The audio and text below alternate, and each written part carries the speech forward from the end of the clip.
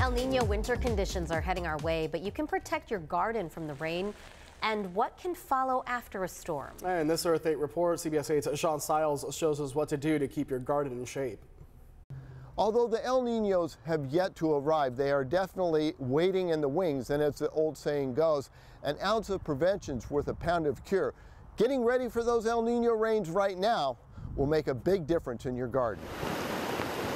Really, the key during heavy rain is slowing down the water. You slow down the water, you minimize the erosion. David Ross is a senior manager at Walter Anderson Nursery in Poway and says if heavy rain is left unchecked, it can be very damaging. So if it's running, if it's flowing, you want to redirect it and move it away. Otherwise, it'll excavate those plants, expose the roots, could kill a lot of things. So Ross shared some simple ways to do that, like this hay roll.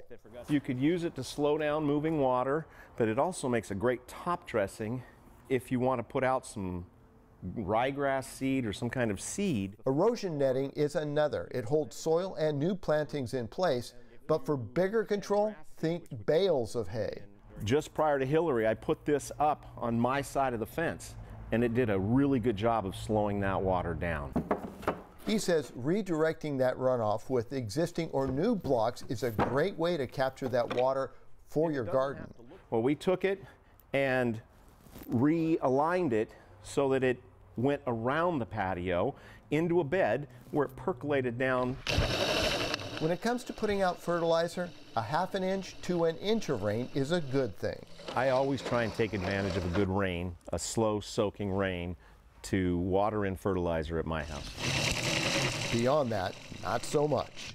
I wouldn't put out fertilizer because there's a greater risk of that fertilizer becoming part of the runoff and getting into storm drains and causing all sorts of problems downstream.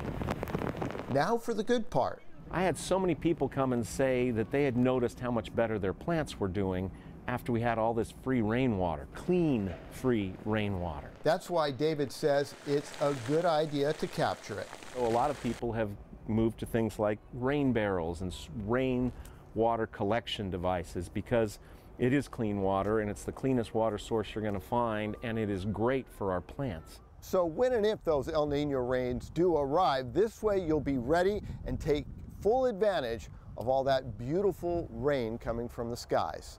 Sean Stiles, Earth 8.